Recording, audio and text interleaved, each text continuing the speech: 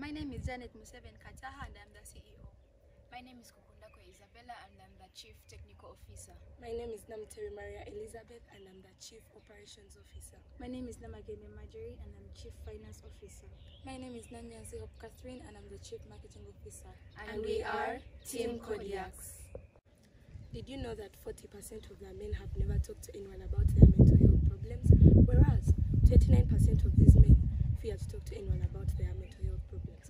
All this comes as a result of the ideal traditional masculine stereotypes such as aggression, violence to solve problems, emotional suppression, as well as the social, economic, and political expectations from men that society has normalized.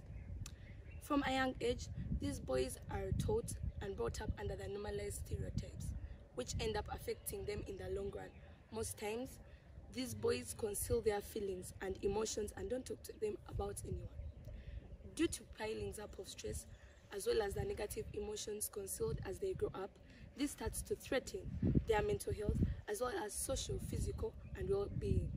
That is why our group decided to follow the Sustainable Development Goal Rule number 3, which is good health and mental well-being, which deals with emotional, social, and physiological well-being of the men, women, and children in society as a whole. The reason why this problem is very important to us and our community is because one of us has had a cousin who went through a lot of emotional overwhelmment because of his financial problems, and especially after his parents died. He had a lot of stress and he had a lot of sadness inside him that he didn't bring out because he was brought up thinking that men don't get hurt and men don't express their feelings because it's not money.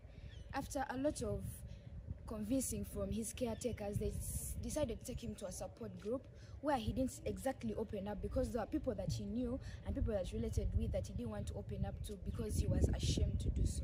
And it is important to our community because when these men get hurt, they want to let out their anger or their hurt and they let it out to the wrong people, which leads to domestic violence, especially after drinking, taking drugs, because they want to suppress this hurt and anger.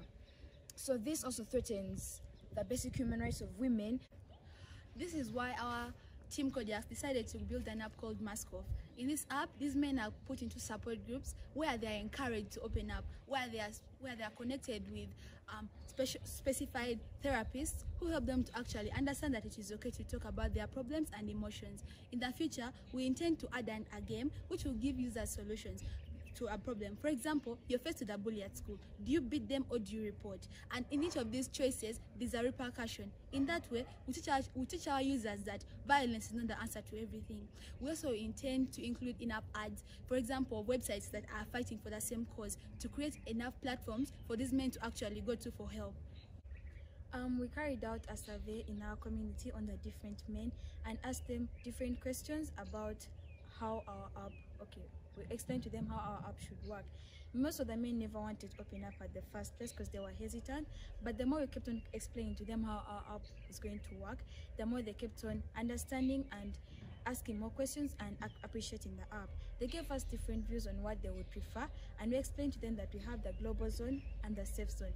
Most men prefer the safe zone, hence this helped us to develop our app even more and create different changes which enabled the app to grow better.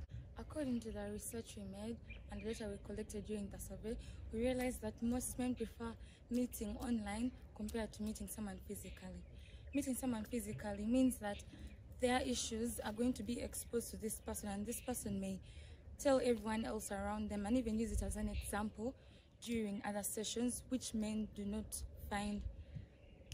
are not comfortable with.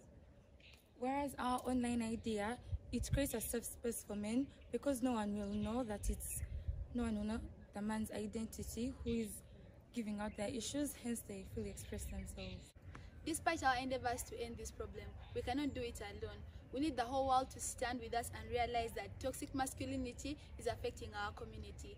That is why in our app we plan to add a global platform where these men's testimonials are shared so that it can create awareness, and hence we remain Team Codiac.